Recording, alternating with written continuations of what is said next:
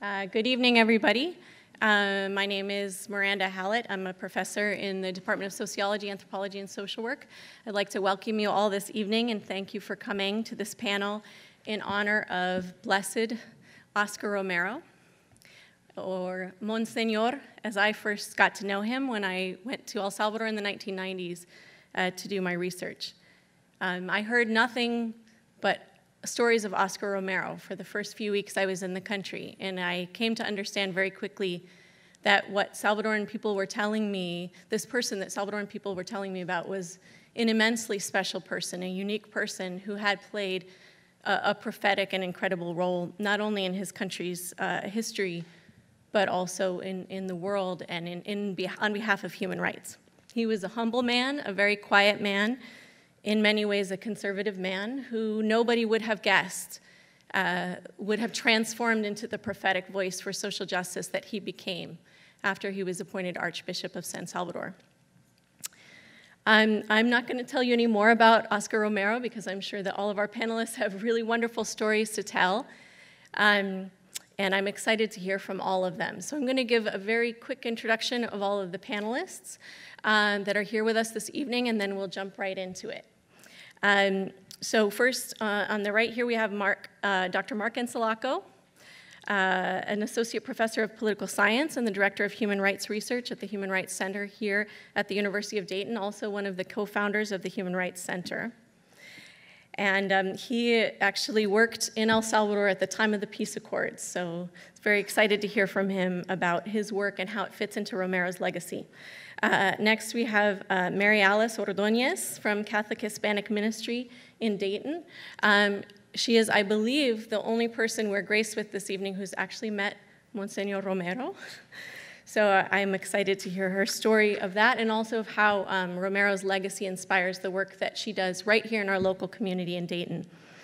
Next, we have Sister Mary Wendeln from the Cincinnati Sanctuary Coalition, and she's here to speak about the work of the sanctuary movement today and how it carries on Romero's legacy. Next, we have Ellie Rizzo, class of 2019, and a participant, two-time participant in the El Salvador BreakOut through the Center for Social Concern. And she's going to speak to us about her experience in El Salvador, the contemporary issues facing Salvadorans today, and the legacy of Romero in that. And finally, Sara French, a graduate student from the UD School of Law, is going to speak to us about her research on a project on contemporary Central American migration. So please join me in welcoming all of our panelists.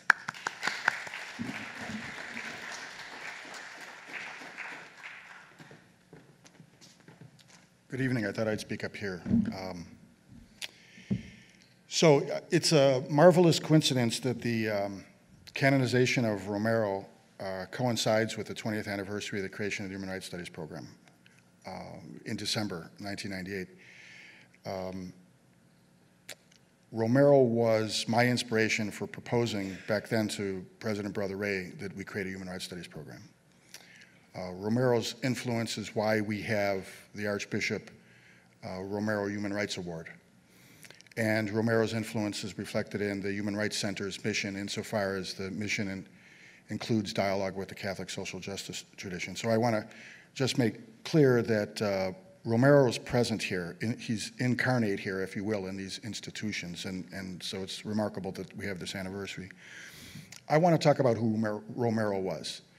The title of this discussion is Romero, Pastor, Prophet, Martyr, Saint.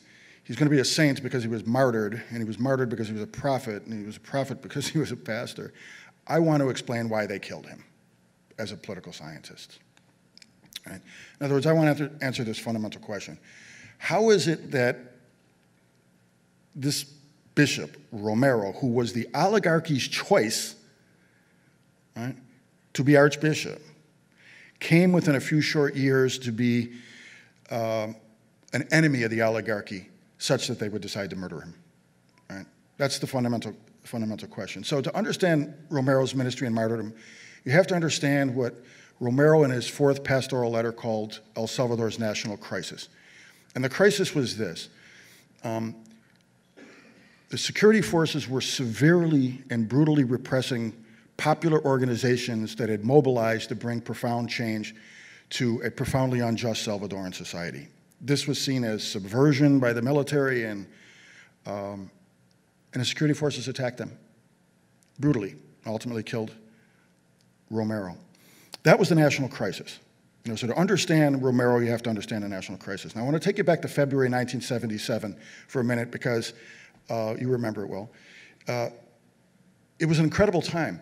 El Salvador, this tiny, poor country already in crisis, was going to have a presidential election, sure to be fraudulent, and the appointment of a new archbishop. Ironically, both were named Romero.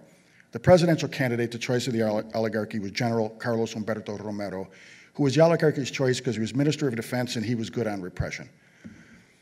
Oscar Romero was the oligarchy's choice for archbishop because he was known to be a conservative priest. Right?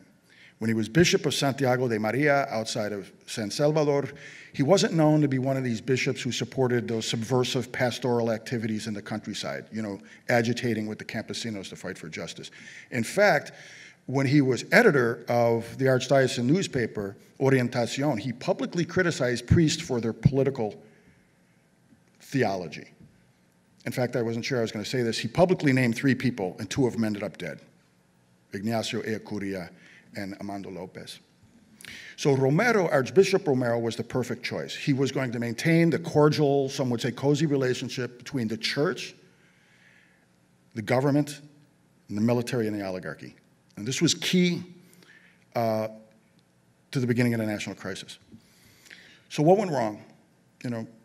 General Romero is going to be removed in a coup in October '79, and 5 months later, Archbishop Romero is martyred. So what went wrong? The repression and Romero's response to the suppression. These are the reasons they killed him. His episcopate was baptized in blood. The fraudulent election was the 20th of February. Romero had been archbishop for 3 weeks. Thousands of people turned out in San Salvador to protest the fraudulent election. The National Guard opened fire on them in front of the National Cathedral and killed 400 people. In March, assassins ambushed and assassinated Father Rutilio Grande, a close personal friend of Romero. In July, they assassinated another priest, Alfonso Navarro. And it went on and on. If you studied the history of El Salvador at the time, not a month went by without some new atrocity for campesinos. Read Romero's homilies. They read like reports of Amnesty International. Right? His weekly summaries, he would summarize how many people were killed and disappeared the previous week. So his first sin against the oligarchy was he denounced the repression publicly. Publicly. When he was Archbishop of Santiago Maria, there was a massacre of peasants in his diocese. He wrote privately to the president and went privately to the commander of the National Guard, and he said, stop this. But as Archbishop, he publicly and repeatedly denounced the repression. And in doing so, and he documented it, he created a human rights office, Socorro Jurídico, which documented repression. And so coming from the Archbishop, these denunciations of the violence validated external reports of the repression that the regime was denying. Sin number 1. Sin number 2, he broke with the regime. He boycotted the inauguration of President Romero and refused during his entire episcopate to go to any official act. He was welcome to dialogue with the government, but only if the government clarified, conducted investigations, and brought to justice those responsible for the atrocities, which of course they never did. So he boycotted them to his entire episcopate. So but think about this now. You have one of the most powerful institutions of Salvadoran society, the church, breaking with the state. Essentially, under Romero, the church had delegitimized the regime. That's a sin. Right? He won the affection of the poor. Right? He met with them. He interacted with them. The poor loved him and came to see in Romero the symbol of their own cause for justice. He encouraged them. Romero encouraged them to defend their own rights. Romero is encouraging the very people the security forces are killing. At this point, Romero becomes one of those agitator priests. Right? He supported the clergy and the religious and the laity's efforts to do pastoral work in the countryside, something that he seemed not to want to do when he was Bishop of Santiago de Maria. Suddenly, he was behind the cause. Right? And he defended the priests, the religious, and the clergy who were persecuted themselves. Many of these people were killed. He defended against charges of communism. Right? In other words, he became their public spokesman. This made him dangerous. He supported the popular organizations. Remember, the national crisis is the repression of these popular organizations that began to emerge in the 1970s after a fraudulent election in 1972. Organization is the most dangerous thing to a dictatorship. Organization of the popular masses is especially dangerous, particularly in the countryside. In his third pastoral letter, Romero, as Archbishop, formally endorsed the popular organizations, the enemy of the regime, right? He laid out the argument in theological terms, citing Catholic social teaching, going all the way back to Rerum Novarum of 1893, right? Citing the natural right of people to organize in their own interest. And he cited the Salvadoran Constitution. And he decried the fact that the rich had their own organizations, the Cattlemen's Association, the Coffee Growers Association, the Bankers Association, but the poor couldn't have their own organizations. They couldn't have trade unions. They couldn't have farm cooperatives. So because this was a pastoral letter, this is an official pronouncement of the church endorsing organizations the regime thinks are subversive and publicly criticizing the regime for illegally preventing the poor from organizing. Do you see the danger this guy is getting himself in? Violence. Romero was accused of being a communist. Well, one of the great slogans at the time was, "Be a patriot, kill a priest." You know, "Sea patriota, mata un sacerdote." Great slogan, right? He was accused of being a communist. He denounced communism. He denounced any false ideology of liberation, right, that didn't bring the true liberation of the gospel. But in his pastoral letter on the popular organizations, he did not foreclose the possibility of armed violence against the state. He cited Catholic social teaching, just war doctrine. He spoke of a situation of an explosive revolution of despair among the people. And this was at a time when he refused to categorically denounce armed struggle, that the Salvadoran military knew that armed groups were forming in El Salvador. There were already 3 by 1980. When he was killed, there were 5. At the end of 1980, they formed the Farabunda Martín National Liberation Front, and the war was on. This was dangerous to them. And Romero became an international figure. He received awards from Georgetown and Louvain. We've got an award for him. He was called to go everywhere. He couldn't leave the country during the crisis. They came to him. He became internationally recognized. And as El Salvador descended deeper and deeper into crisis, the international community became involved. In July 1979, in Nicaragua, there was a revolution, the Sandinista revolution. And if it could happen in Nicaragua, it could happen in El Salvador. So the United States and the international community and the UN were all looking to El Salvador, and they looked at Romero. They looked at Romero.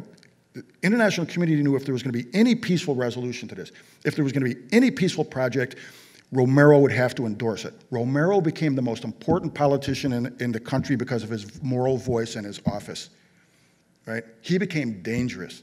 When Romero spoke, when he denounced the regime, when he defended the popular organizations, with that international stature, he became deadly. Romero always claimed he didn't meddle in politics. Romero meddled in politics. In the last 5 months of his life, it's going to be really ironic that he's going to be canonized on October 14th. On October 15th, 1979, there was a coup. All right, overthrow General Romero, instituted a revolutionary government of civilians and soldiers.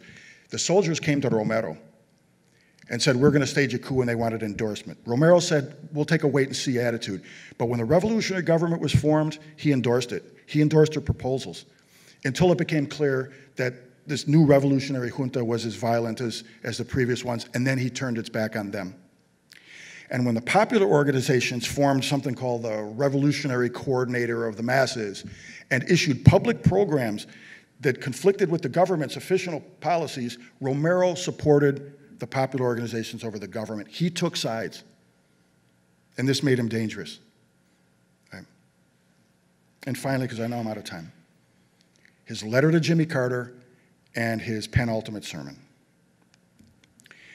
17th of February, 34 days before his assassination, his martyrdom, Archbishop Romero writes to Jimmy Carter as a Christian, right? And he appeals to the President of the United States to suspend military aid to El Salvador. There wasn't much. There wasn't much. They were sending non-lethal right, aid to the National Guard who was killing people. And he appealed to Carter not to send aid. And he denounced the government as a military dictatorship, worse than a previous military dictatorship, that was killing so many people. And he gave death tolls. So here you have, I mean, this is a direct threat to the military. The military in El Salvador knows the guerrillas are forming, and it's facing the prospect of a civil war which it's not prepared to fight. And it needs military assistance from the United States, which is concerned with preventing another Marxist revolution like the one in Nicaragua happening in El Salvador. And the Archbishop appeals to the President of the United States not to send military aid? This was incredible. 34 days. I mean, I'm convinced that his death warrant was signed then. And finally, not his final sermon, because he died giving his final sermon on the 24th of March at a funeral. But on the 23rd, in the cathedral, broadcast over the radio, you should read it. You should listen to it. Gave an incredible speech. It sounds like Amnesty International report talking about the massacres. But at the end, he makes a special appeal. He says, I want to make a special appeal to the men of the National Guard. You are our brothers, and you're killing your campesino brothers. No one is obligated to obey an illegal order that conflicts with the law of God, thou shalt not kill. Right? And then, of course, his famous lines where he said, in the name of God, in the name of these suffering people whose laments rise to heaven each day more tumultuously, I ask you, I beseech you, I beg you, I order you, in the name of God, stop the repression. I can tell you from personal experience, I didn't meet him, but I met the director of his legal. He knew that would get him killed, and he knew that would get him killed in 24 hours, and he said it anyway. He was appealing to the President of the United States to spend military aid, and he was appealing to the men to mutiny. That's a death sentence, and they killed him for it. At another time, maybe in questions, I'll give a little theory, but I'll just simply say this. From a strategic point of view for the right wing, murdering him was a brilliant move. They had to remove a moderate centrist voice to present Ronald Reagan, who would be elected in November, a stark choice. Side with us, the extreme right, despite the human rights abuses, or side with the extreme radical left and risk another Marxist revolution in Central America. That was the choice that the oligarchy wanted to present Reagan because they were eliminating the moderate middle, most importantly, Romero. They wanted a war, and the way to get that war was to kill Romero. Romero died in March. The FMLN formed in October. The war started January 10th, 1981. So I'll conclude with this. So Romero's going to be a saint because he was a martyr. And he was a martyr because he was a prophet. And he was a prophet because he was a pastor. And in the national crisis in El Salvador, to be a pastor meant you had to be a prophet. And to be a prophet meant you would be killed. Thank you.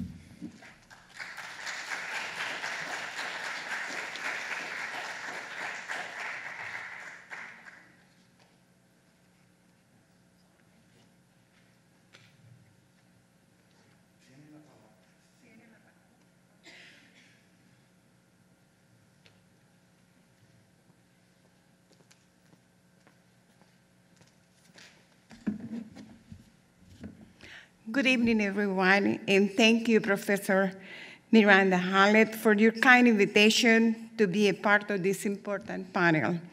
I'm honored to have the opportunity to share with you what we do in our ministry and how I think we identified with the legacy of our Bishop Oscar Arnulfo Romero. The beginning of the Hispanic Catholic ministry of Dayton can be traced to a meeting which a delegation from Dayton requested with Bishop Pilarczyk in 1980. At that time, he was auxiliary bishop of Cincinnati. The delegation was composed of members from Cuba and Mexico. Nowadays, we had families from all countries of Central America, as Guatemala, Honduras, El Salvador, Nicaragua, Costa Rica, Panama, in South America as Colombia, Venezuela, Argentina, Peru, and others. What we do in our ministry, we support the necessities of the community, covering the critical areas of immigration, community, cultural traditions, and youth development, among others. In terms of immigration, we regularly host clinics in collaboration with immigration lawyers so we can keep our communities informed of all immigration policies and the latest changes. Hosting and supporting citizenship clinics in collaboration with immigration lawyers and other organizations, we stress to our parishioners the importance in applying for U.S. citizenship. In some cases, when needed, we accompany our parishioners to their appointments with immigration and other court cases. We support our youth who are protected under the DACA program that stands for Deferred Action for Childhood Arrivals. Last year, when the program was sadly terminated by the president, we protested and participated in marches and rallies. We also went to the offices of Ohio senators and representatives at the Congress in Washington, and we also collected and sent to them more than 15,000 letters to advocate for the continuation of the program, which permits our youth like you to have temporary legal status. This allows them to work, to apply for a driver's license, and help them to continue their education at the universities or colleges. Every 6 months, we meet with the Montgomery County Immigration Councils. These meetings include the Dayton Chief of Police, Sheriff of Montgomery and Clark counties, U.S. Court Southern District of Ohio, and other members of other important organizations in order to keep them and ask them to help us in all of our happenings in our Hispanic community. In other words, we do our best to welcome our new immigrants and refugees. We let them know that they're not alone, that someone here cares for them. We know that in the majority of cases, they do not come to the United States because they want to, but more often because they want to put food on the table for their families. There are simply no opportunities in their home countries. In terms of community, we host and support health fairs in collaboration with Ohio State University, the University of Dayton, and Ohio Health Department. We host and support housing events in order to educate our community about the requirements to become homeowners. In terms of cultural traditions, we host 2 Latino festivals every year, one in Dayton and one in Springfield. This gives us the opportunity to share with the non-Latino community the traditions of the Hispanic culture. We also have our festive celebration, and I'm pretty sure that some of you are familiar of one of them, like Our Lady of Guadalupe, Las Posadas, Las Pastorelas, Dia de Reyes, which means Three Kings Day, and others are being performed in all communities. And we do this to celebrate and contribute the various traditions of our Hispanic communities. Youth development. Yearly Youth Leadership Forum in retreats sponsored by the Institute of Pastoral Initiatives of the University of Dayton. These forums contribute enormously to the faith formation of our Hispanic youth. And for this, we would like to express our deepest gratitude to Sister Angela Zukowski and Liliana Montoya for all the support and dedication to our Hispanic youth over the years. And the list is long. Our mission is to get our Hispanic community know that the Archdiocese of Cincinnati, through the Hispanic ministry, is here for them, that they are not alone. And this is what I think we are identified with the legacy of our Bishop Oscar Arnulfo Romero. We advocate for the immigrants. They are poor. We understand the reality of their pain, suffering, discrimination, and separation of families that our Hispanic community is experiencing today. In 1979, I had the privilege and blessing to personally meet Archbishop Romero, once in my home country, Honduras, and a second time in El Salvador. I was young like you. I didn't realize that I was meeting a man of God. He was humble, always fighting and advocating for the poor, for the ones in need, and especially for justice. He always fought for no violence. He was a true prophet, a martyr, and he was assassinated because he stood up of the oppressive forces in his own country on behalf of the poor, as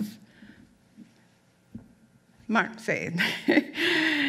He certainly is our inspiration. Thank you for your kind attention, and God bless you.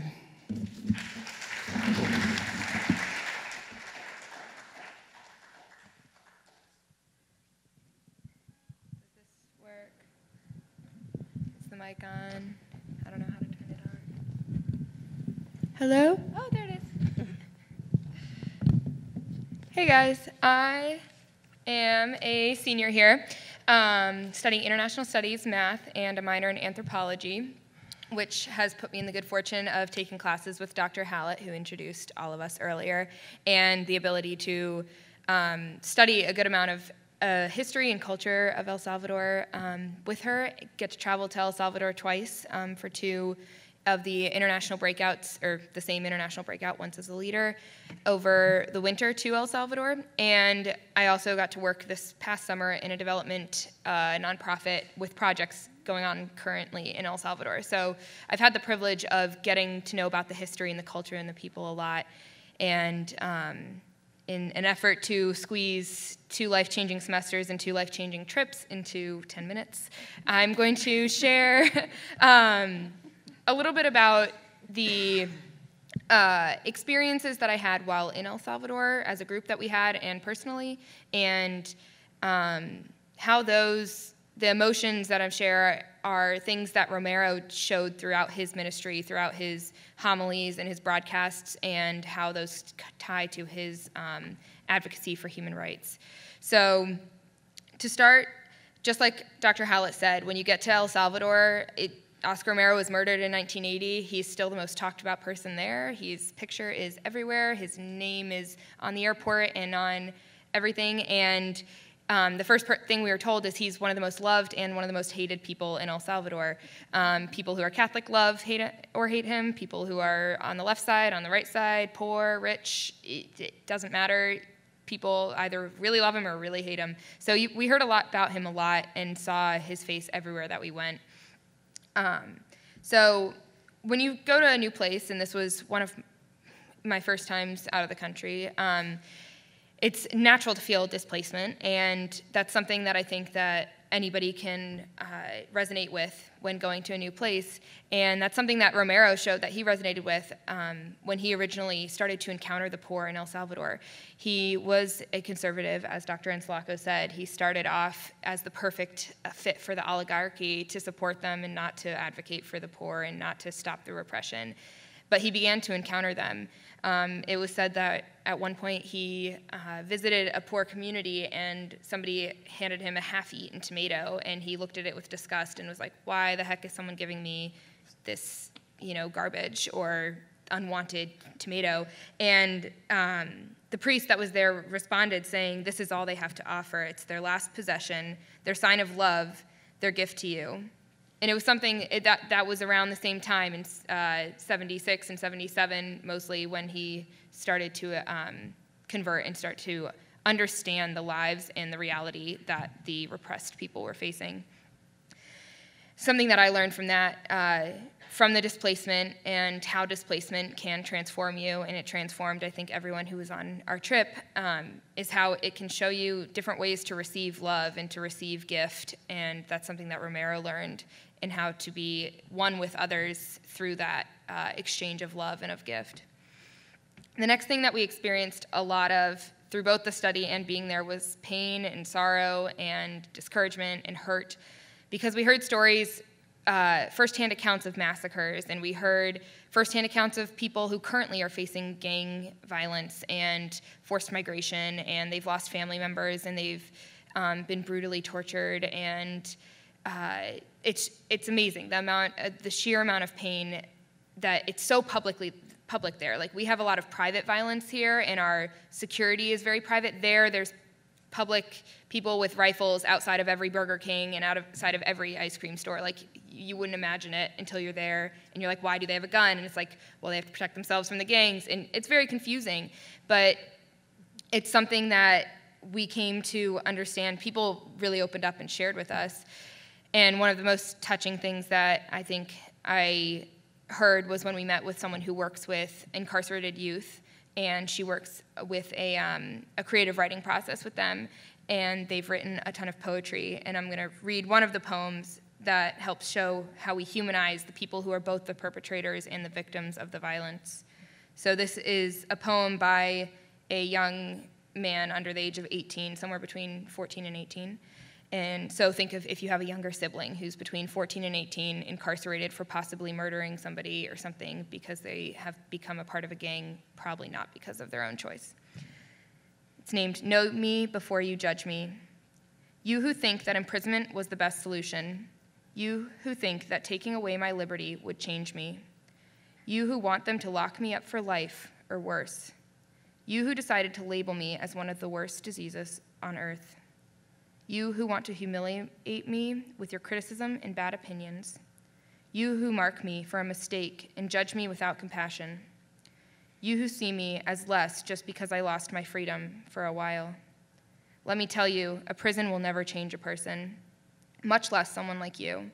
Your discrimination gives me ammunition to continue committing crimes, since nobody offers me their hand to go forward.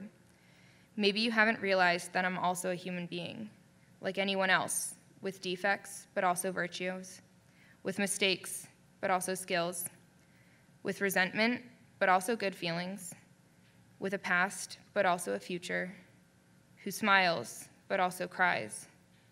Instead of judging me, try to understand me and teach me to overcome. So things like that, encountering things like that, is pretty crazy when you think about, like, I have a 15-year-old sister, and we heard stories of 15-year-olds who, like I said, have murdered people, but at the same time, thinking about my sister, like, she couldn't have chosen to do that out of her own accord. Like, we have to start humanizing people, as Romero did. That's something he constantly called for, whether people were on the right or the left, whether they were the Campesinos, the guerrillas, the would-be guerrillas in the future, or the repressive police, like Dr. Ensalaco also quoted, to individually choose to stop repressing people, to individually choose to treat others with humanity. And that's something that I think El Salvadorans still struggle with, Americans still struggle with, and all of that. And so he's an amazing example for that and for human rights. So we got through displacement, pain, and sorrow. The next feeling that we came to understand was unity and oneness and common humanity. So kind of flipping to hope and goodness. Something that, like homestays with people, we got to watch the sunrise over mountains. We got to dance, eat ice cream, play silly soccer games and things like that, and it just reminds you, like, we're all just 20-year-olds just hanging out. Like, we all live on the same planet, and we have so much in common. The world isn't split into a dichotomy of the first world and the third world. We're all in one world, and that's something that Romero, again, he was one who walked the walk. He was with the poor in solidarity with them. He had fun with them. He also in some of his homilies around the same time, I believe that he wrote the letter to Jimmy Carter just about a month before his death. He said in a public broadcast, "Christ invites us not to fear persecution. Believe me, brothers and sisters, anyone committed to the poor must risk the same fate as the poor. And in El Salvador, we know what the fate of the poor signifies: to disappear, to be tortured, to be captive, and to be found dead." So a month before his death, he predicted his own death. He was like, I know I'm with the poor. I know that means I'm going to die. I'm going to be murdered. And he still decided to do that. So it's pretty powerful to think about. Just even though he was scared, we heard stories about how he would hide when the avocado tree would drop on his tin roof that he was staying at this like sister's place. He had a room and avocado seeds would drop, and he would like hide under his bed because he thought like people were shooting. He wasn't free from human fear. Like he had courage, but he was also scared, but he continued because he knew he was called to stand with them. The last of the emotions is hope. That was the greatest thing I was left with when I left El Salvador, which was good because after the class I was pretty depressed. So the hope that we felt was shown, like there were youth who organized around hobbies, around hip hop and dance, around soccer and things like that so that they could stay free from the gang violence as well as from the possible extrajudicial killings that the police are known for committing right now, the human rights violations by the security there. We also saw hope in one of the most prominent massacres that happened in El Mozote. We visited that community and we learned about they have created books of historical memory where they have community members share their stories, and they put them together and they share them with their whole community to keep the memory of the massacres and of the hurt alive, as well as to show that they have hope together. And it was a really strong sense of community in a very different way than I see it at Dayton, but of showing dependency and how people work together.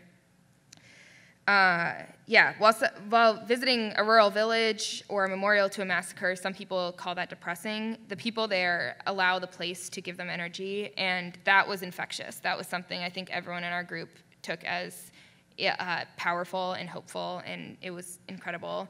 And so that brought me hope, and I think that Romero is known for his death and his martyr being a seed of hope for that entire country, as well as anyone facing state persecution or any persecution. He was just consistently filled with love and compassion for those, and willingness to put himself in the same spot as those who were facing violence. He would often be offered by like the people in charge, like a private security detail, and he was like, no, I don't want it. If you're going to give security detail to someone, give it to like these communities that are being completely repressed. And so they just laughed and didn't talk to him anymore.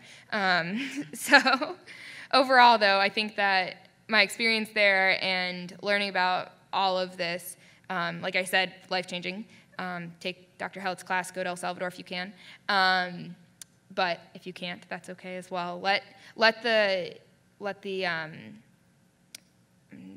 lacking the word for Romero's legacy, thank you, to my own brain. Let Romero's legacy like affect you, especially as he becomes a saint and is canonized next Sunday. Celebrate that because that's awesome. And he really acts as an example for us to fully advocate for the most marginalized in our lives, because human rights, because they have human dignity. And part of human rights is being able to give and receive with people, to share with people, to be in solidarity with people. So let yourself be in solidarity with poor people, people who are different than you, people who don't look the same or who offer you half a tomato or I don't know. But so just like let Romero and El Salvador and anything you can get your hands on that teach you to love better and more courageously and diversely, let that affect you. And that's something that, like, the most important thing I learned and the most important thing I think Romero's legacy can leave for us. Thank you.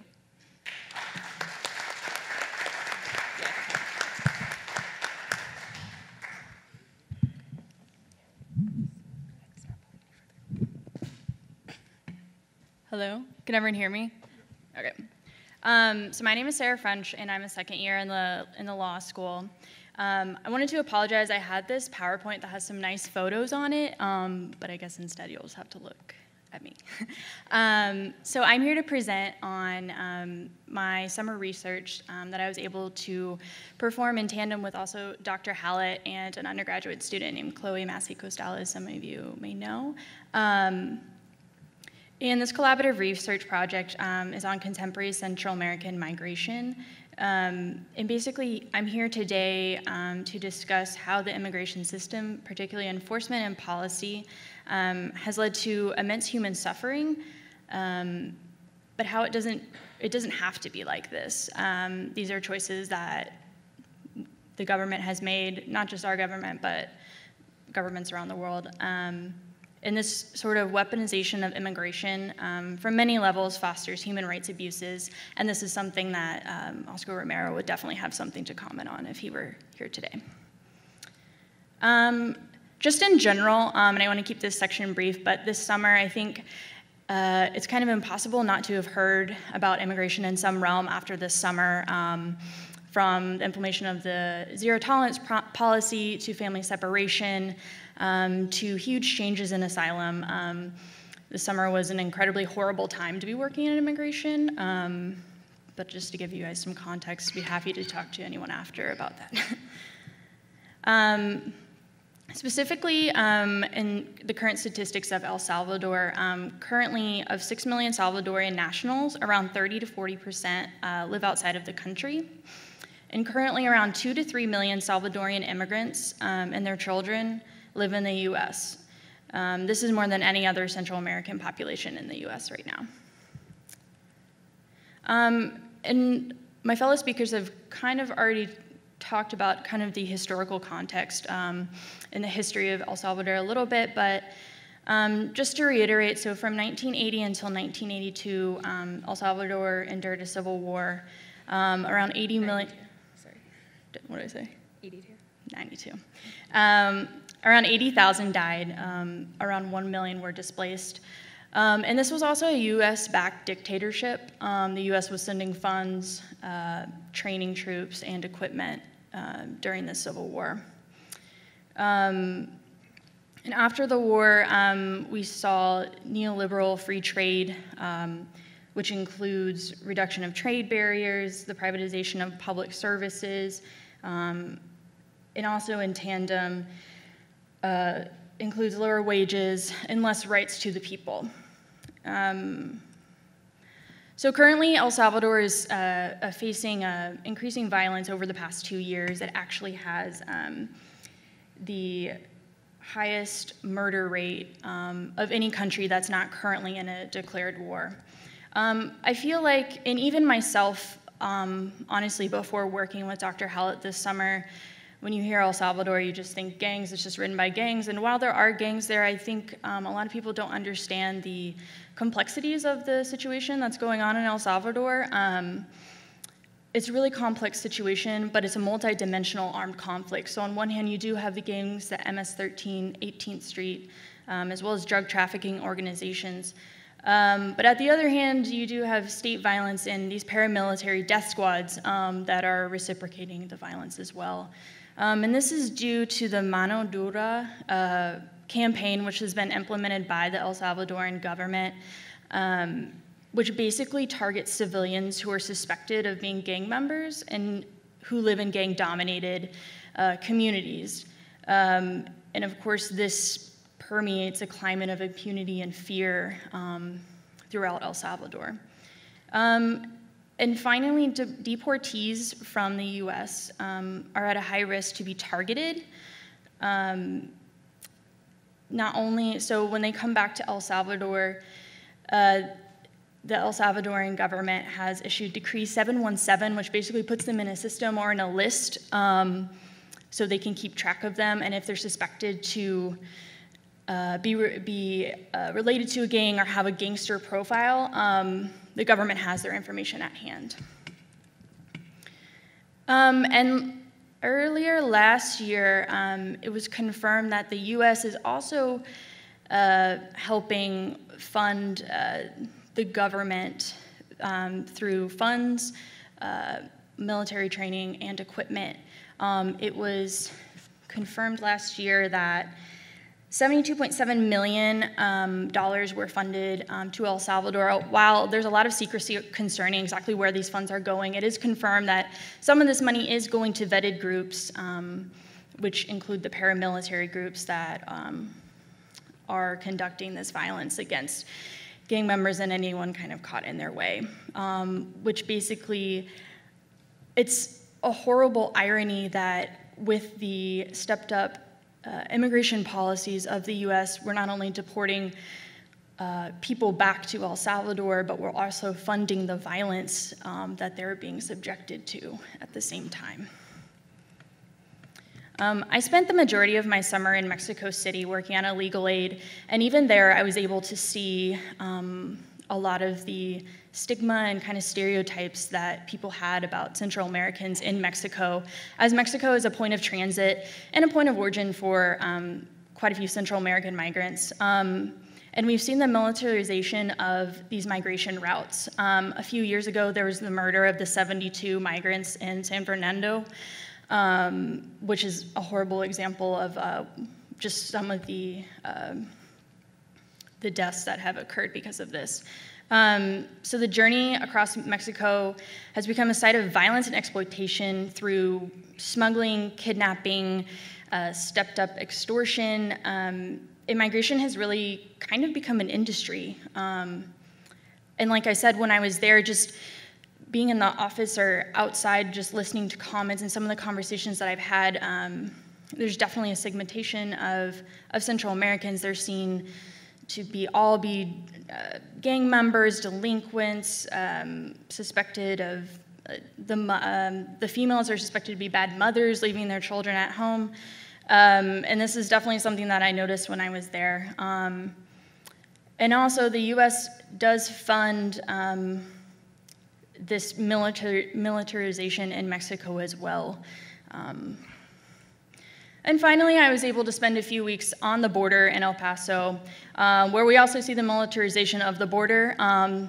This is most commonly heard of through the wall. And the wall actually consists of 640 miles of the wall, but the wall is primarily placed in locations that are densely populated, so they have a lot of resources, and they're easy points to cross, which leaves the places that don't have the wall, which are the really treacherous and dangerous parts of the desert, which to get there, they're very dangerous and involves a lot of death.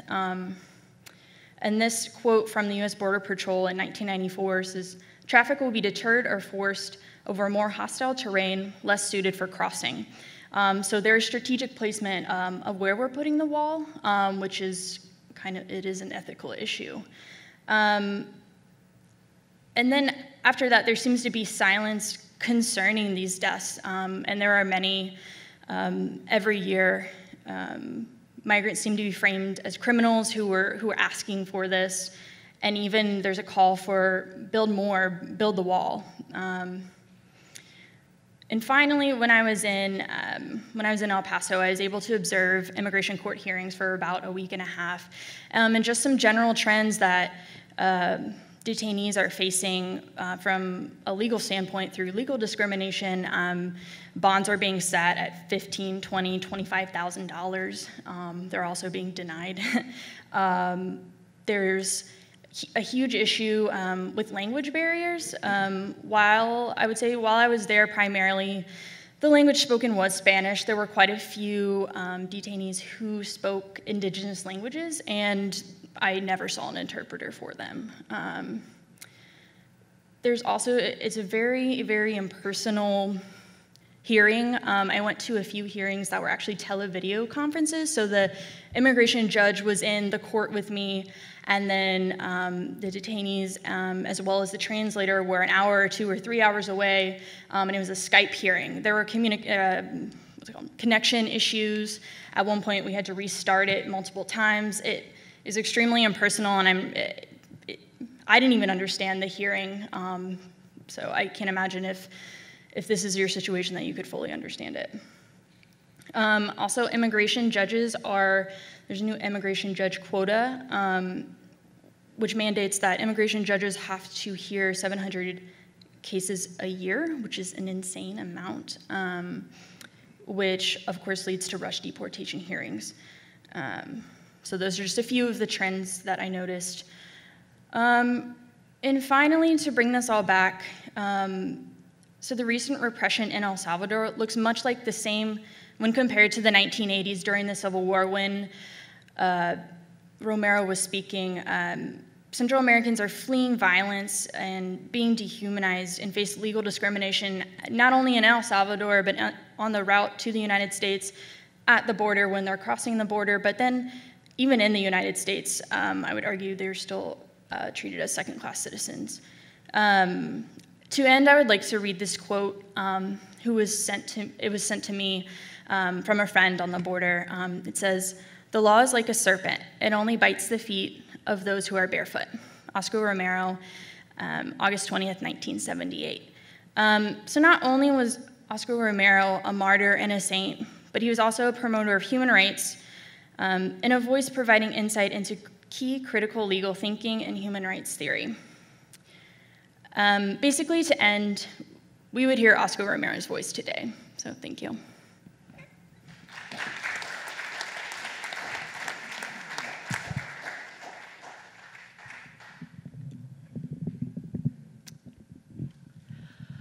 Hi, good evening. My name is Mary Wendeln. I'm a sister of the Precious Blood. And I have been working with the Salvadorian community since 1980. I'm here tonight because I represent the Sanctuary Coalition in Cincinnati, but I just want to give you a little bit of an idea of how I got involved in this work. In 1980, I lived on the border, and I lived in a little town called Somerton, Arizona, which is 15 miles south of Yuma, and Yuma is a town right next to the border of Arizona and California. And we lived 15 miles north of the Mexican border of San Luis, Sonora.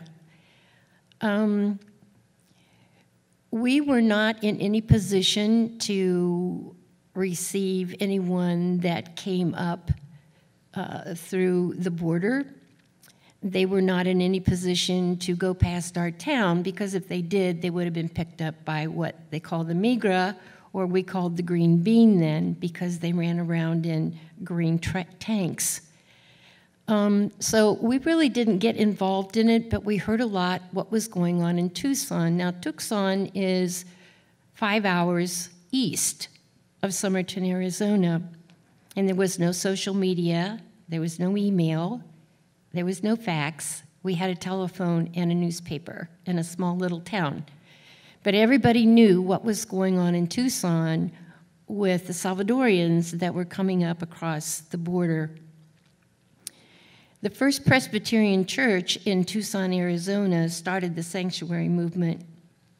They realized that the Salvadorians were coming up with no place to go, with just a plastic bag in their hand, with a passport and usually their birth certificate in that bag. So they kind of like started the first underground railroad in the 80s. It was completely different because people were providing hospitality and safety to people who were fleeing from another country. I did have a very good friend of mine who ended up being the chauffeur from Tucson all the way up to Northern California for the immigrants that were fleeing, because Pastor Fife and Sister Darlene Nagorski, who were heading the movement, were not able to leave Tucson because they were under arrest for what they were doing. So that kind of opened my eyes, even though I wasn't in it directly. And I came back, and I was in Washington, D.C., and worked with Salvadorians for many, many years. I also became aware that when one of the nuns, one of the 4 church women that was killed in El Salvador, who were murdered in 1980, they were harboring people who were fleeing the violence on the 4th floor of a convent in Aguilares. So there's a history here of religious women, and there's a history here of Christians harboring those who are fleeing violence. It begins back with the early church.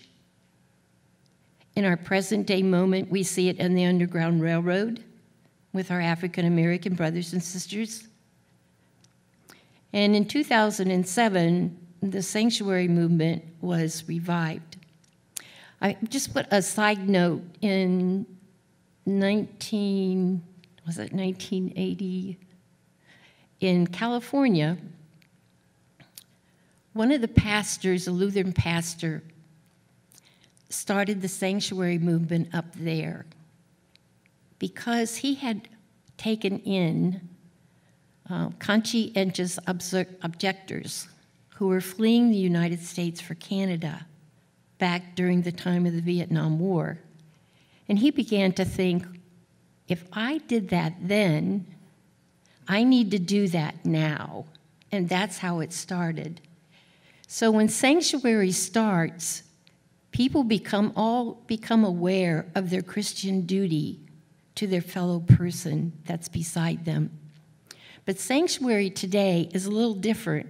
It's not to people who are fleeing from Central America or any other country. It's for our neighbors. It's for our people here who may have an immigration case and they had an order of deportation, which they did not follow. So they can be picked up, detained, but they still could have a case that could be reopened somewhere. It takes so long in our immigration system to do anything that people have to have a safe place to live. And that's where Sanctuary comes in, where people are provided hospitality, they're provided food, they're provided a place to live. But most of all, they're provided solidarity. It's not done for those seeking sanctuary, it's done with. The other important thing about Sanctuary in our Cincinnati coalition is that it's public. Because harboring someone in private can be a federal offense. But giving hospitality to somebody in public, with the public know about it, according to the Sixth Circuit, is not a harboring an offense. This is very important to a lot of our legal minds today in our parishes and congregations. It's the first thing that comes up. Are we going to get in trouble? You know, ICE, which does the enforcement on our immigrant community, has come out with a memorandum in 2014 that said there are sensitive locations in which they will not go. They go to the very door, but I've never seen them go in. One of them is our churches, mosques, synagogues. Another site is a hospital and a school. Other sites are supposed to be rallies, but we understand how dangerous it is for anyone who does not have papers to be in a public rally. But that's supposed to be a sensitive location. They're not supposed to interrupt funerals nor weddings. Those are the sensitive locations. So far, they have obeyed it. It's very, very important to educate your congregation. It's very important to get a buy-in before you ever do sanctuary, because there are people who are scared, there are people who don't know what to do, and there are some people who just don't believe in it. So it's real important to have a dialogue about what it is, who's going to participate, and get your congregation together and say, if you cannot follow this, then can you please step over to the side and let the rest of us carry it out? In Columbus, there is a woman called Edith Espiel. She's in sanctuary for a whole year now in Columbus, in a small church in Clintonville. They did not have a plan, and we have a plan, a very detailed plan, but they did not have a plan, and so they had to start from scratch. And they got their community together, provided her a little room, and then decided they raised $5,000 to put a shower in. So there's all different ways to do sanctuary. You can have a plan, or you could take in somebody with your knowledge of your congregation, and then you just work from there. There's a lot of things for people to do in sanctuary. Provide food, hospitality, give people rides, take people places, go to school, go to parent conferences for the mother or father who may be in sanctuary. But I just want to give all of you a challenge tonight. You know, at your age, it's probably, we were all that age when we were involved in the Salvadorian movement. Don't ever let anyone tell you that you cannot go to any place that's dangerous where our brothers and sisters are suffering. Because as long as you have allies on the ground, the people that are there, they will lead you where to go. It's the only way we really see the suffering that's really going on in our brothers and sisters all over the world. Get involved. Get yourself involved in a movement. Look at it. See what you can do. It's one of the most wonderful things that can happen. It's the most wonderful thing that ever happened to me. I've been to El Salvador at least 13 times. I went down for the peace accords, and I will never forget it. And I never thought the day I said yes to join the movement that this would ever happen to me.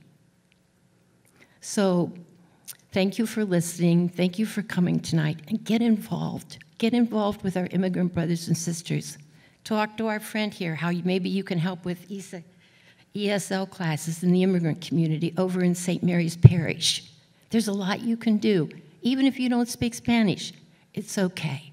There's plenty of DACA kids out there your same age, and they need your camaraderie. Thank you.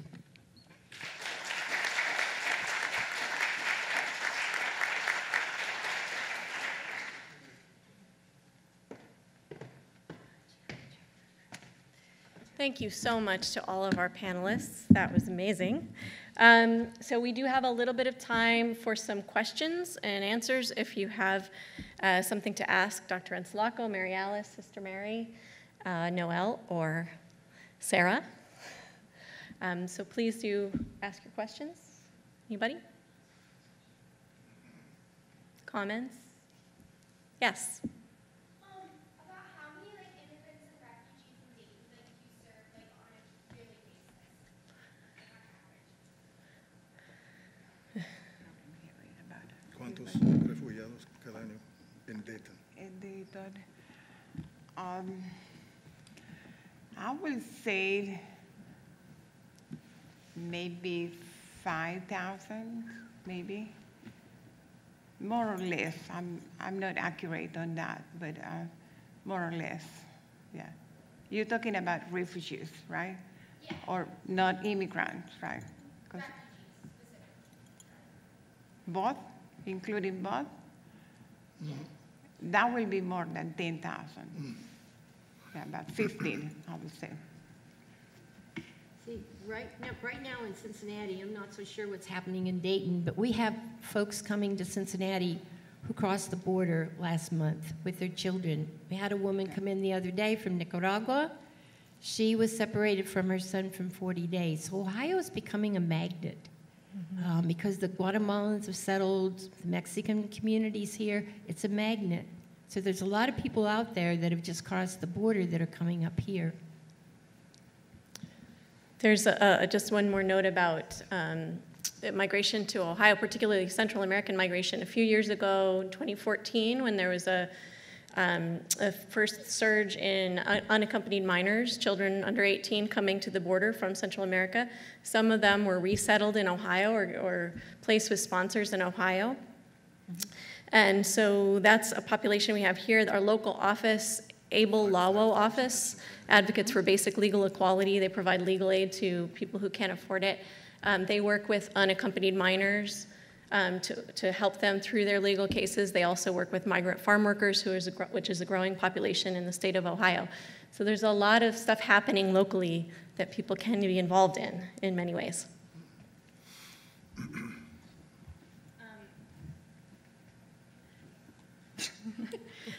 There's also currently in Columbus, there's a large population of Africans from Mauritania that are being deported back to Mauritania. The issue being they're not recognized as citizens in their own country, and once they go back to Mauritania, they are enslaved and not recognized as citizens. They've been here for about 15 to 20 years, and they've had an agreement with ICE that they attend these check-ins every so often, and now when they're attending their check-ins, they're being detained and deported. So I've been working up in Columbus a few weekends, so if anyone is interested in learning more about that, they can really use all the help they can get. So.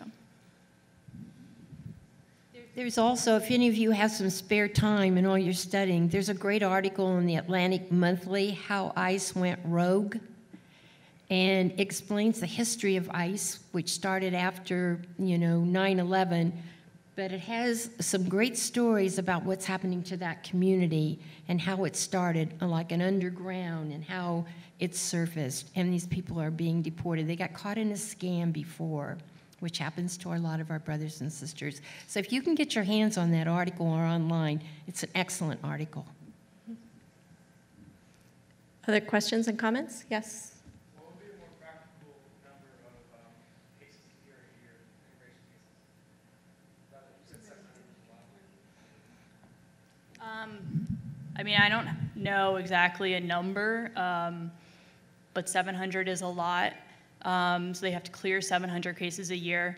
They also get penalized if they defer cases to the Immigration Court of Appeals. So cases are not being appealed either. Like I said, I observed for about a week and a half to 2 weeks. I don't have a set number, but 700 is a lot. I mean, it barely even felt like a hearing when I was there. I mean, I was in the El Paso Processing Center. They walk in groups of 10 to 15, and the hearings are like this. A number that each human being can get an actual hearing is the number, I would argue. So I'll add a little bit to that. Sometimes I serve as an expert witness in asylum cases in immigration court. And for an asylum case to get a really thorough hearing can easily take a day and a half. So, 12 hours or so of different people appearing before the judge. There are often huge packets of like 400 pages that the judge is supposed to review for that case. Now, these are all cases that I'm working on that have legal representation. Because immigrants in the United States do not have the right to representation in immigration court, the majority of them go through hearings more like what she's describing.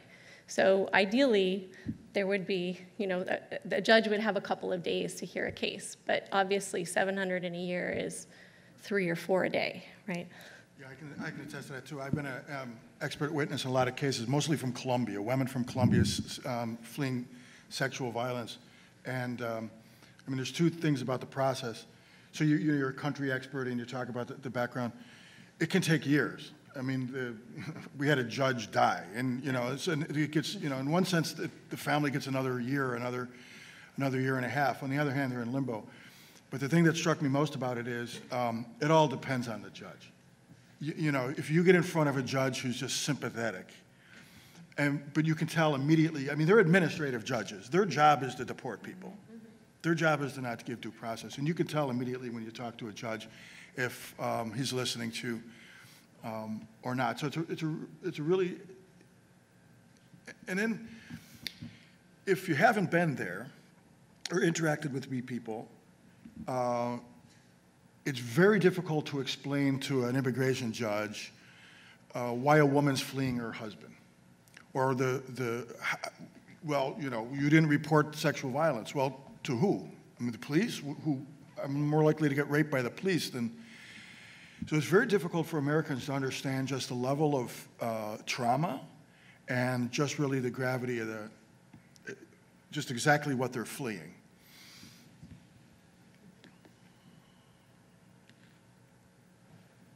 We have time for 1 or 2 more questions. Yeah. When I led a group to El Salvador in 2000, I remember reading a lot about Romero speaking out about repression and human rights in general and land reform and a number of different things. And when I got to El Salvador, I remember hearing the same statistic that Sara quoted about like a third of Salvadorans are living in the United States and sending back remittances to their families in El Salvador. And was really struck by that and the whole immigration question, which, and I was wondering why didn't I ever learn about that in my research before going there? And so I'm curious as to whether Romero spoke specifically about immigration at all, if any of you know that, or was it more like, Jesus didn't talk about climate change because it wasn't an issue 2,000 years ago. I've been reading his homilies and the pastoral letters over and over, and you're right about that. What he did talk about was internal displacement. People would come, and you talk about Aguilares. It's very difficult to imagine the terror people lived in some of these rural hamlets, like El Mazote, where they come in and you don't know if they're going to kill. But if you suspect you're on a list because, you went to the one of your seminars, you're one of these leftists, Center for Social Concern, that will get you killed. Center for Social Concern is Communist Party of El Salvador, right? I mean, and so they would go, and there was a lot of that. I'm thinking, and you were there in '80, I'm thinking the mass displacement began with the war. In Chalatenango and Usulután and some of these provinces were the guerrillas. And, one of the interesting was one of the atrocities really early on, October '80, hundreds of Salvadorans are fleeing Salvador into Honduras to get away from a military operation. And the Honduran military blocked the river, and helicopter guns, U.S. helicopter, by the way, the number was $1.5 million a day. We gave the Salvadorans. Just gunned them down in Rio Simpol and then Rio Lempa. So people were trying to flee. Now, the sanctuary movement we were involved in, they were coming here. And they were showing up at churches. Like in my hometown, Buffalo, they showed up. We eventually got them into Canada. It was a horrible irony because you can't have the Reagan administration acknowledge refugees from a country that we're saying is democratic. Refugees flee Cuba. They don't flee a country you're giving $1.5 million a day to. But they came. And you could go to Los Angeles and meet guerrillas, right? I mean, people who fled. One of the amazing experiences I had, I met a man who cried in my living room because he tried to join the guerrillas. And when it came the first time shooting at a target, which is not a bullseye, it's a human, right? It's a human shape. He said he couldn't do it. And he cried in my living room and said, God, forgive me that I can't kill another human being. And I asked him, why would you need God's forgiveness for not killing? He said, because in my country, that's the only alternative for this repression. So what I'm thinking is they fled the war. And the other thing is we talk about MS-13. MS-13 are Salvadorans that learned from the Bloods and the Crips in Los Angeles and then got deported back. So we brought them here. They fled here. Sometimes we brought them. Families of wealthy business owners we brought, the United States government brought. And they ended up in gangs in Los Angeles, and we deported them, and now they're coming back. I mean, it's just, I hadn't thought about this preparing this presentation at this panel. It's like, hearing all of you who've been there recently, it's the same situation, just with different acronyms, right? It's MS-13, not, MR-13. The other thing is some of the first people that were fleeing El Salvador were labor leaders and educators. And I worked with a woman who was in medical school. And as soon as the medical school got bombed out, and the whole university was destroyed, she left and came to the States. So there were a lot of people fleeing first. It wasn't your poor campesinos that were coming at first. It was people who were more educated, who had a connection to somebody in the States. And then the pipeline started. The other reason why people are sending remittance home is because there was the American Baptist case in 1992 because only 1.8 or 9% of folks won asylum in the 80s from Guatemala and El Salvador. So there was an American Baptist church case that was settled with the old INS that gave Salvadorans and Guatemalans temporary protective status and gave Salvadorians the right to apply for asylum as a group. And now the Trump administration wants to take it away. The C.PP.S. they've had for 20 years, Hondurans, Haitians, and them. But then there's a judge that's ruled they're thinking about they're not going to be able to take it away. So if you can keep up on those things, and advocate for those things, they shouldn't be stopped. The judge that ruled that he does not want to stop the program of C.PP.S. ruled maybe they shouldn't have kept it that long, but you cannot displace people and ruin their lives who for 20 years have worked in our country, paid their taxes, raised their kids. We cannot do that as Americans. So I think if you can really get involved in that you know, there's lots of Salvadorians around here, Hondurans and other people, are not as many as on the coast, but they're people who have TPS, and they're scared to death, you know, that they might have to go back to their country, you know, if their TPS runs out. Another contemporary issue that I'm sure all of you have heard about is the separation of children from families, and also the presence of minors who are incarcerated in immigration detention. So at this point, there are 13,000 children under the age of 18 that are held incarcerated in either immigration prisons in the United States or in a tent city that's in western Texas. And that there is actually a proposed rule right now that's on the Federal Register. The comment period is open now. You can comment until November 7th. The proposed rule would allow for these children to be held in detention indefinitely, rather than having to be released as soon as possible or within 20 days of their apprehension.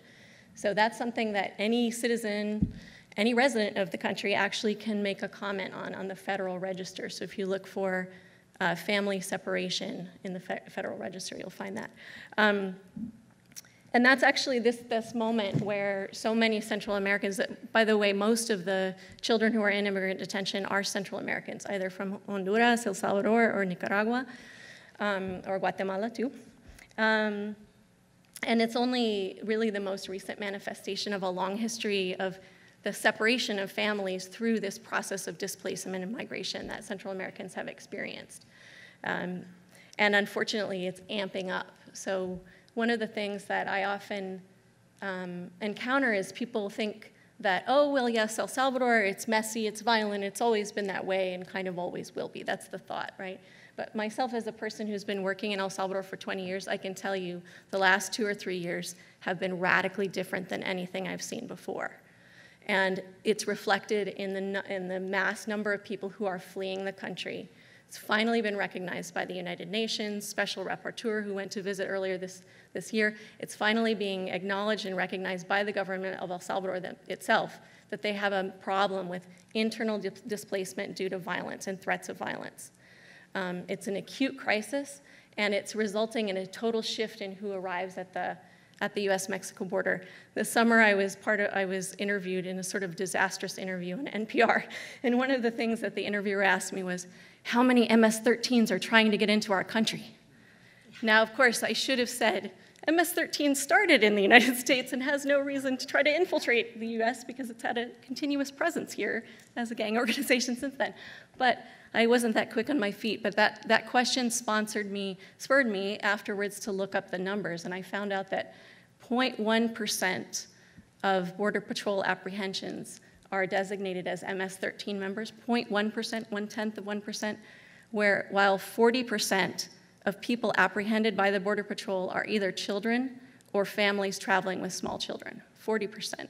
So when you think about those numbers, it's very clear what this population of migrants is that's arriving at the southern border right now, right? Maybe one last question or comment from the audience, and then I'll give our panelists one last chance to speak as well. Yes, please. Can you just explain, like, in real estate terms, the current state of the current El Salvadorian government? I got tidbits of it, but I just wanted to know more about it. Anything in particular? It's not an election year right now, and so they have 2 parties. One came out of the guerrilla team, which is the FMLN, and then the other is Arena, which started with the main people who ran the death squads. It literally started with It was founded by the man who ordered Romero murdered. Yes. So, but that's their right-wing party, and their left-wing party is the FMLN, and we got to meet with them my first year in El Salvador in 2017. And so primarily, both are for mano dura, what she spoke about, and now it's super mano dura, which is super iron fist is what it means, and they refer to gang members as rats and as these different terrible names, and they dehumanize them constantly, and they've justified death squads and extrajudicial killings. That's from the left and the right. That's from citizens all across El Salvador because they're so sick of the gang violence, they see the only way to get rid of it, more violence. The other issues that we spoke to them about went everything from how like the person we spoke to from Arena spoke about how Romero was a communist who stole things from Castro and all this other stuff, which was very interesting. The guy from the FMLN spoke about his days in the guerrilla war. So a lot of them are very politicized in the way that they like speak about things to Americans. So they like are very, he told a very much like guerrilla, I was in the war story. And the Arena guy was not very aware of his audience at the beginning, but he eventually started to be very careful about what he said. And I think the biggest news is that the mayor of San Salvador, who has proven to do some really cool changes, like between the 2 years we were there, the city had some amazing changes that like upped the public spaces were just totally redone and improved, and they said that was due to the like lack of laundering of money for the first time in a long time. And so he was a really great guy. He's not running with either Arena or FMLN, and he's running independent or some other party for this coming election, which is happening soon. I haven't kept up with it, but Yes. I don't know if that answered, but that's the current. They have a similar democratic type setup as the U.S., though, with a left party and a right party that are strong. And they do have other parties that are stronger than our independent parties, or libertarian party. But yeah. And is one of the things the areas that I've specialized in is actually government systems and institutions in El Salvador. So I've done a lot of interviews with current and former members of the Salvadoran government. Definitely don't want to give the impression that it's this, monstrous beast that is killing people. While it's true that extrajudicial killings by state security forces, by police and military, have become a real problem in El Salvador, it's just like governments anywhere, right, or the state anywhere. There are lots of people that are part of it and who have different ideas and different missions and different roles to play. There's many amazing people working in the Salvadoran government, but there are also huge problems with corruption, huge problems with the infiltration of mainstream institutions by international drug trafficking organizations, which are not the MS-13 or the 18th Street, by the way. And those problems really have created a crisis in the rule of law, right? And so a lot of people, even like the frontline police officers, I have a lot of sympathy with them, even in cases where I could condemn their actions as violating human rights, right? Because they're really caught between a rock and a hard place, and they're desperate to protect themselves and to carry out what they see as their mission of, controlling the gang violence problem. But they have not enough resources and not enough institutional support, and frankly, a policy approach that has failed for a long time, right, that they keep trying again and again. So I don't know if that addressed more or less your questions. If you just contrast the situation that led to the war to the situation now, and I haven't been to Salvador in a while, but I'll just tell, I was in Los Angeles right after the Rodney King riots. You don't remember that, but there was a black motorist who was stopped and he was beaten by police, and the police were acquitted, and there was riots, and they were incredible. Burnt down part of East LA. And I was there, and I was talking to former guerrillas, FMLN guerrillas who were living there, and they found it incomprehensible. There's so much anger, and about 50% of the people arrested by the police were Hispanic. I mean, it was just anger towards Korean grocers who sold them rotten eggs, rotten tomatoes. But this guerrilla who'd fought all 12 years and just couldn't understand why people could be so explosively angry and burn down their own neighborhood.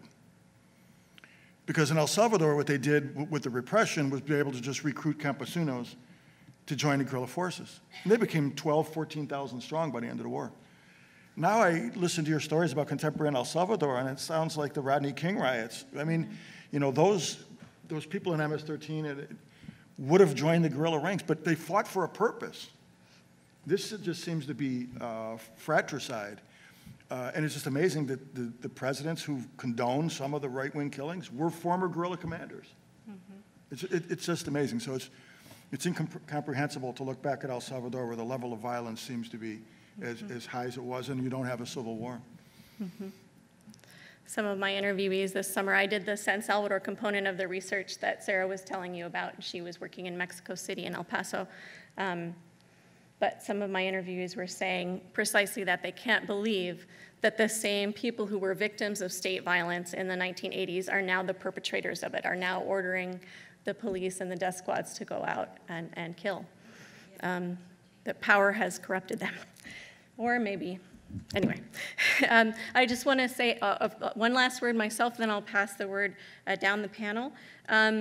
When I was in El Salvador this summer as well, I went to visit the very first family that I lived with in El Salvador in this rural community, and went out to have lunch with them, spent the morning walking around the fields. They live in a beautiful, beautiful community that's also a coffee and sugarcane cooperative. And we came back, we had lunch, and then they said, do you want to listen to Monsignor?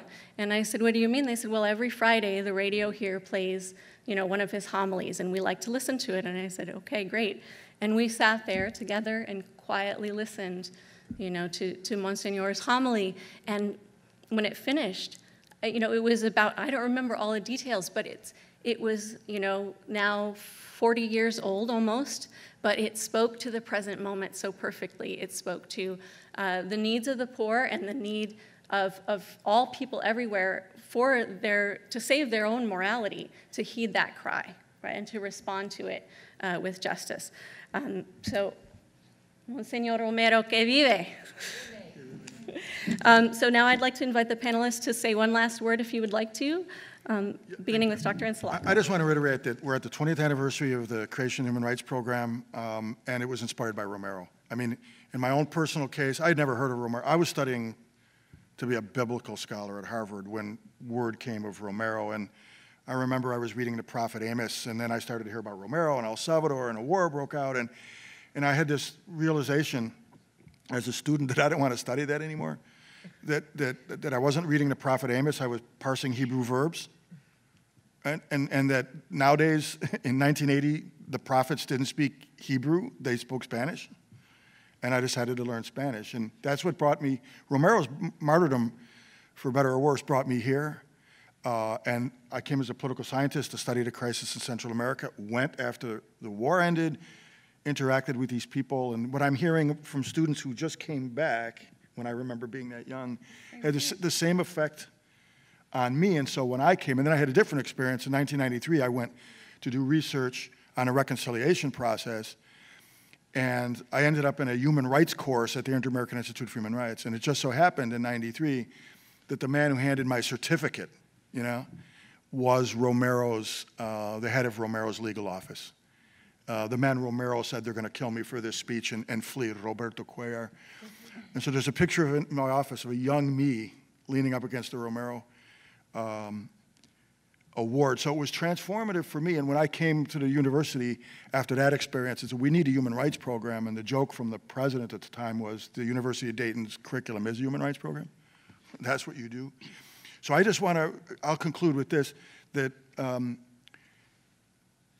December 6th, the first Romero recipient, Juan Ernesto Mendez from Argentina, who was world famous in human rights, will be back on campus for an event to commemorate the 20th anniversary.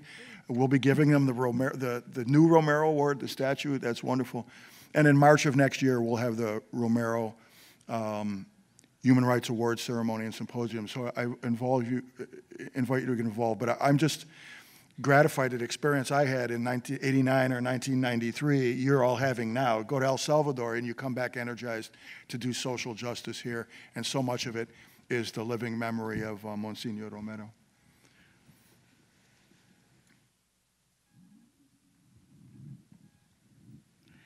I would like to say something about the corruption in my home country, Honduras, El Salvador, and Nicaragua too.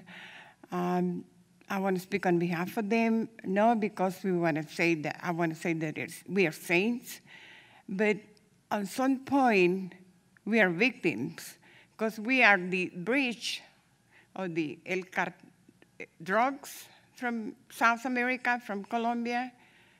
So helicopters filled with drugs landed in El Salvador, in Honduras, and in Nicaragua. And that drugs come here to the United States. And on the other hand, United States send a lot of guns, AK-47. I'm not very good in guns.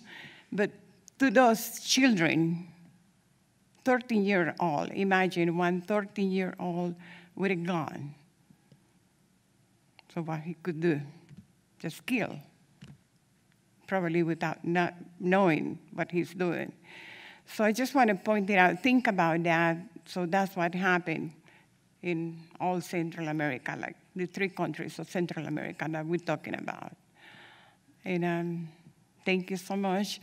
And please, next time that you see a refugee or an immigrant, just give them a smile. Open your arm for them. Give them a hand, because you don't know why they come here. You just don't know. Thank you.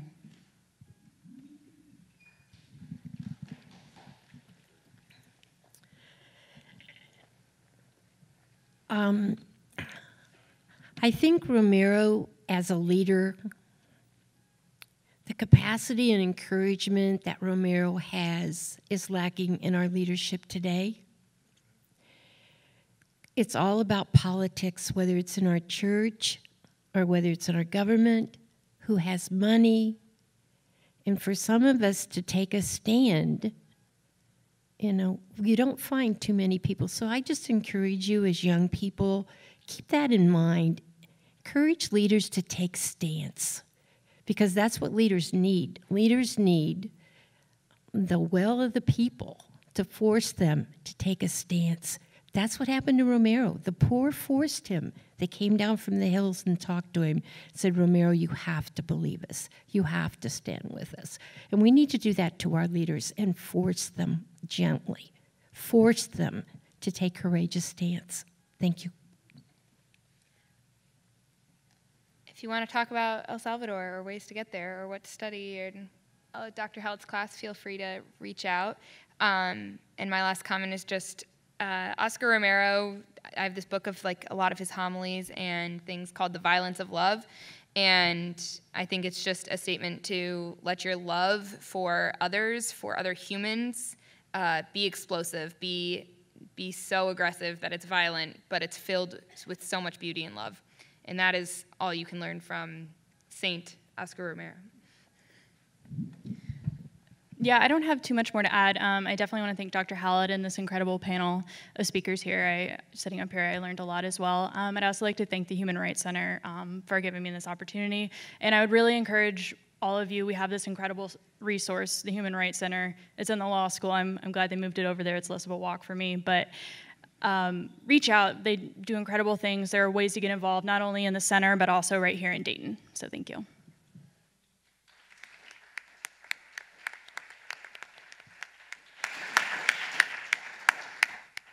Thank you all for coming. Those of you who want to get a Q code for your path point, there are folks waiting by the doors to help you out with that.